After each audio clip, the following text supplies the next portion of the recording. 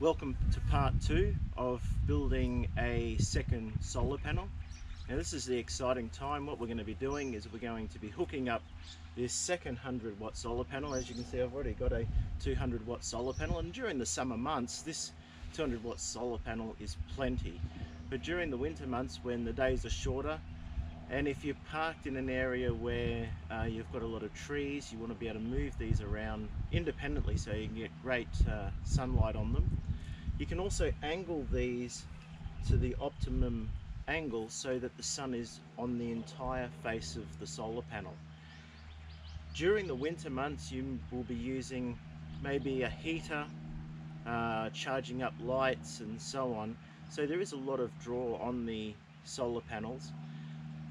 What we're going to do now is we're going to move inside, and we're going to see how the difference it makes to have this second solar panel with the MPPT controller. Now, to assist me today, my wife Lorraine is going to be hooking up the second solar panel so we can see exactly the time and the change in amperage that we get from the time we hook it up.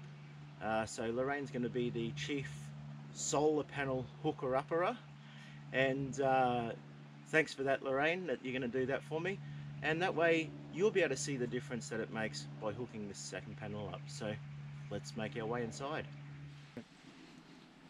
Well, now we're inside the camper, and what we're going to do now is we're going to do an experiment. As soon as we plug this second solar panel in, we're going to see the difference it makes from simply having the 200-watt solar panel to now having 300 watts going into the MPPT controller. Now, what I use is a EPever MPPT controller, and what we're looking at now is the simple control panel, so you can keep an eye on what's happening during the day, make sure the voltage is working. What we have hooked up to the controller is our 95-litre Dometic fridge. Now, at the moment, it's just switched off, so we're now getting 6.4 amps going directly into the battery.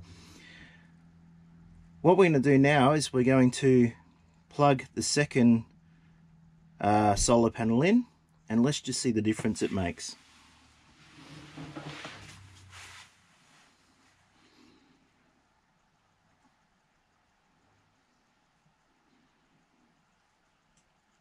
Wow, we've now jumped up to 7.8 amps. So what we've got now is we've got that amount of amperage making its way through the controller. We've got 8.5 amps in the battery, and at the moment, as you can see, there's no load on the battery because the fridge has now turned itself off. What a fantastic jump in power. That's really going to help out during the day. So hopefully by the end of the day the battery's going to be fully charged, and we're right to go for the night. Well, I hope you've enjoyed this video.